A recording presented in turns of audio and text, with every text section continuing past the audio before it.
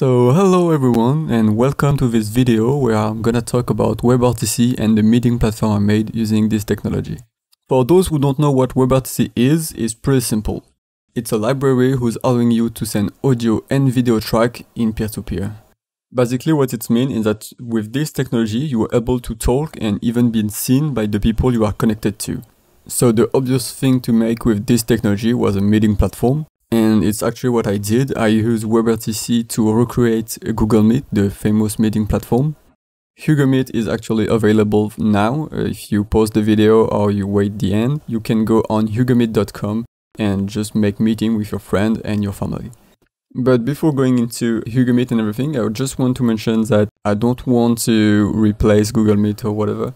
But the reason why it is available online is just because at the end I was very proud of what I've done and it was really stable, like production ready. So I felt like it was a good idea to publish it. And for you it will be much more interesting to have something to hold on and go on the website, test the old features and everything. So that's why it's actually available. WebRTC is a great technology and it's used by plenty of platforms that you currently use, like Discord, WhatsApp, Google Meet obviously, and even video games like Fortnite who are using WebRTC for their voice chat, who's allowing players to speak to their teammate. And the reason why I use WebRTC rather than another technology is because I needed it for another project. But also WebRTC is perfect for meeting for 2 points. The first one is because it's peer-to-peer, so it means that you directly connected to the other client, the one who's receiving your video and audio, like your friend. And the second one is UDP. UDP is a protocol to send package. Basically, there are two of them. There's TCP and UDP. And TCP is doing a lot of processing to make sure that the second peer receives the package you are sending. And UDP don't care about that. He's just gonna send all the package you are giving him. And when we are doing a meeting, that's exactly what we need. We need to be synchronized at all time and don't really care if the package is arrived or not, because we don't mind having a little cut in our conversation. It will be much more annoying if you started to hear what your friend said a couple minutes ago and you're desynchronized. That's why I choose WebRTC, but there is other advantage to use WebRTC, like the compatibility. WebRTC is powered by Google and they are making a lot of effort to make it available on every single browser like Firefox and everything. There's multiple debug tools already available on those platforms. And so if you're using WebRTC, you're pretty much sure that everyone on every browser will be able to get all the data, video and audio. Okay, now let's talk about HugoMeet. I won't go in every detail because I don't think it's very interesting since you already know what GoogleMeet do and I almost do the same. There's still some interesting stuff to say. The first one is that I don't have all the features that have GoogleMeet for plenty of reasons. Like sometimes it's difficult features, sometimes it's because I don't have enough time. I just want to do another project. So on those features, there is the planning feature who's allowing you to create a meeting in your calendar and everything. There is also the sharing screen feature and also the room chat. If you go in HugoMeet, you're going to see 3 pages. The first one is the landing page. This page is here for creating room and even joining them. But it's mostly for creating your room because if you want to join a room, you just have to click on the link that your friend gave you.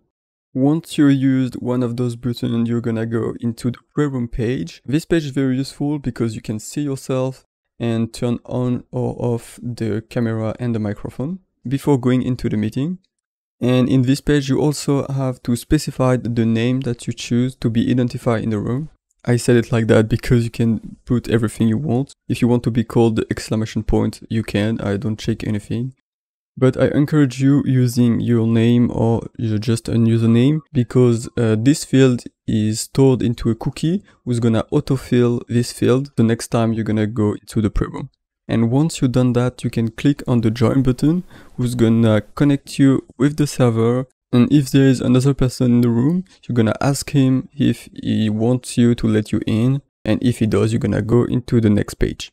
The next page is the room page. And this is the page where you're gonna be when you are doing a meeting and you are talking to other people.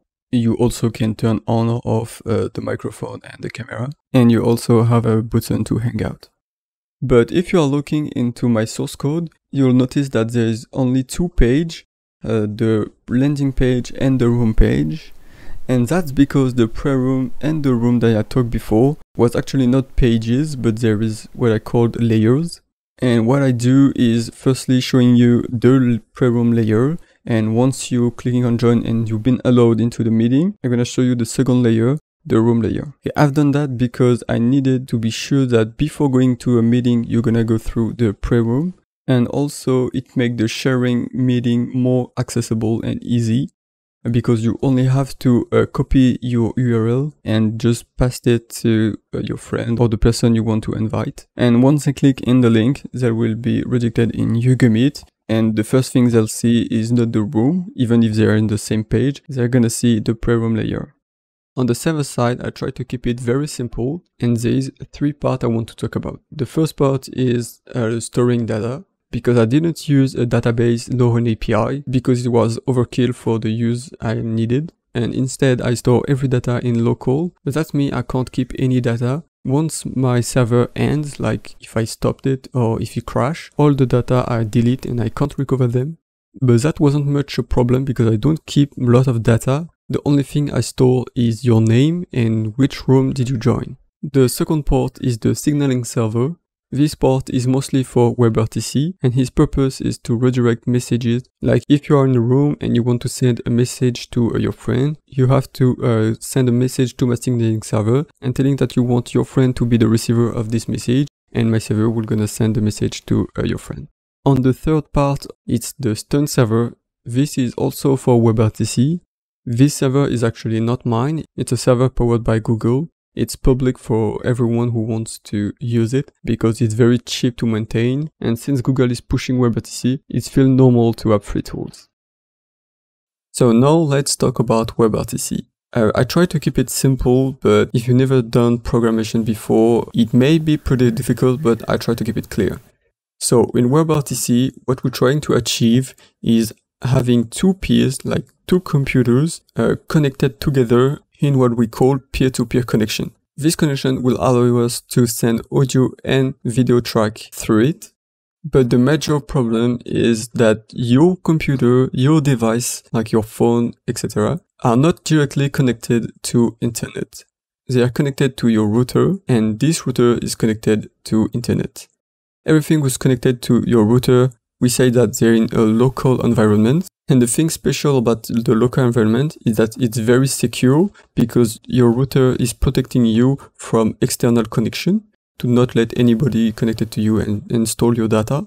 And that means peer-to-peer connection are difficult to make because you're trying to connect 2 devices who's in different local environments. But there's still a way to achieve that, and this is by trusting your connection. What it means is that your router has some rules to accept or not a connection, and you have to make your peer-to-peer connection match those rules. And this is done by something that's called negotiation. Basically, it's an exchange of information on both sides through the signaling server to establish a peer-to-peer connection. Before going into the negotiation, I'm just going to tell you which information we're trying to get from those negotiations. You need 4 information. The first one is your public IP, and the second one is your ICE candidate. And you also need those 2 information about the peer you're trying to connect it to. The first and the third are the public IP. Those are really necessary to be able to know who you are being connected to. And the second and the fourth are the ICE candidate. The ICE candidate are an object who's created by WebRTC, and it's described a method of communication. For you as a human, a method of communication could be your phone number or your email address, anything that could be used to communicate with you. The second peer also need those 4 information, the same as you, as they need to be synchronized at all time. If they don't, the peer-to-peer connection is broken and you can't send audio and video anymore. So now let's talk about the negotiation step by step. So let's mean there's a peer 1 who wants to be connected to a peer 2. The first thing the peer 1 needs to do is creating an offer through WebRTC. When WebRTC receives this message, it's gonna ask the stun server about the public IP of the peer 1.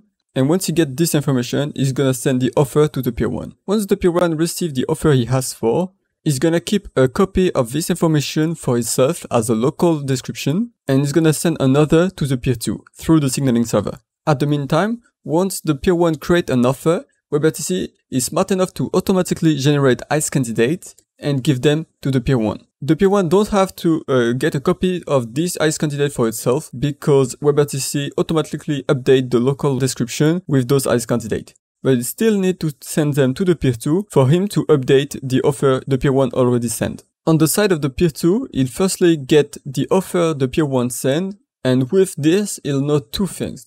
The first thing is that someone is trying to be connected with him, and the second thing is the IP of this person. So once he gets the offer of the peer 1, he's gonna keep it as a remote description, and just after that, the peer 2 gonna ask WebRTC for creating an answer. This answer is totally like an offer, it's just on the side of the peer you are trying to be connected with. So exactly like an offer, WebRTC gonna ask the stun server for the public IP of the peer 2, and once he get the information, he's gonna send it to the peer 2. The peer 2 will keep a copy for himself as a local description and send another copy to the peer 1. And right after, WebRTC will also automatically generate ICE candidate for the peer 2. And the peer 2 will send those ICE candidates to the peer 1. And at this point, the peer 2 had all the information because in the meantime, he received the ICE candidate of the peer 1. And a couple of milliseconds later, the peer 1 will follow once all the messages from the peer 2 have arrived.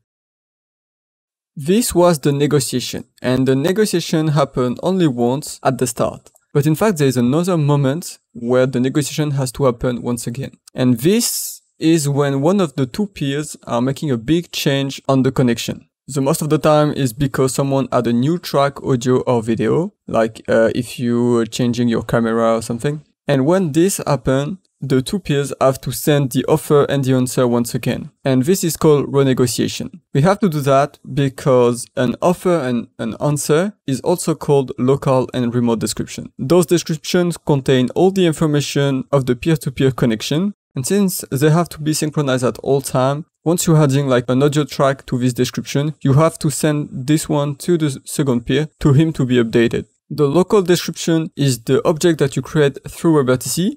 Either it's an offer or an answer. And the remote description is the offer or the answer that you receive through the signaling server. The remote description contains all the information of the peer you are connected to, and the local description contains all the information about yourself.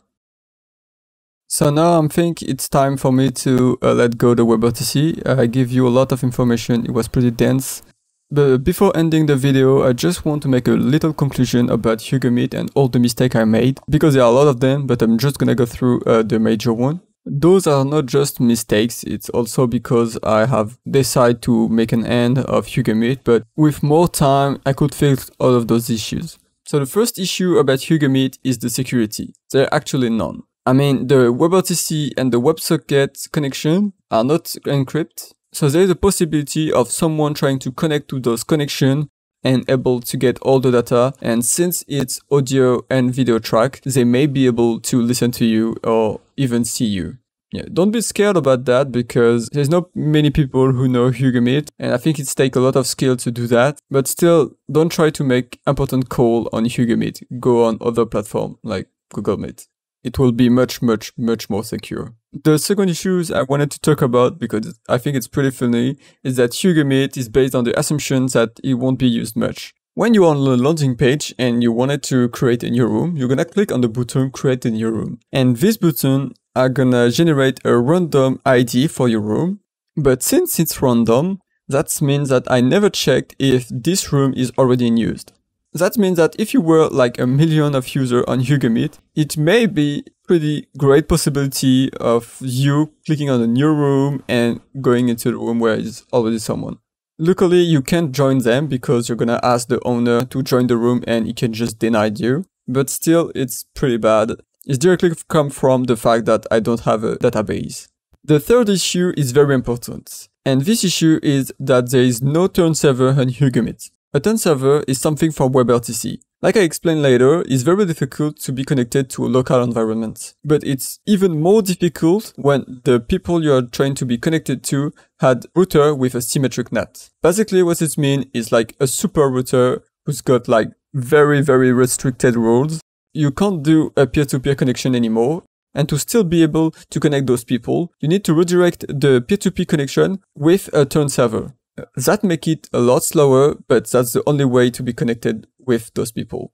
The fourth issue I want to mention is that the renegotiations are not polite. What I mean by that is, I'm pretty sure it already happened to you when you're trying to speak to someone and he's speaking on the same time of you, and right after you stop talking, but the people doing at the same time, and so you're like, there's like a confusion between both of you, and to end this, you need someone to say, yeah, you first or something. The fact is, this kind of behavior can also happen to computers.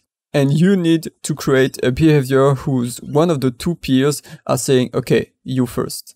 In HugoMeet, it can happen when both peers trying to put on the camera at the same time. Exactly at the same time, I mean. Because when you're trying to turn on the camera, it's gonna engage a renegotiation. And when those renegotiations gonna happen to someone who's already trying to renegotiate, it will make a conflict. So the thing I will need to do is handle this conflict to, let's say, yeah, you can renegotiate with me. I need one of those peers to be polite. As you can see, there's still need more development on HugoMeet, but I'm still proud of it. It worked fine, and I mean, I make a few calls with it. It was pretty fun. But yeah, after all of that, it's definitely not gonna replace GoogleMeet. It's just not good enough. But I encourage you to also download the source code if you are interested to learn more, or if you just want to make a copy for impress your friend or whatever. Do whatever you want with the source code. I give it to you. Hope it will save on some way, and that's it. Have a good day, guys, and see you next time for a new side project or something. Bye.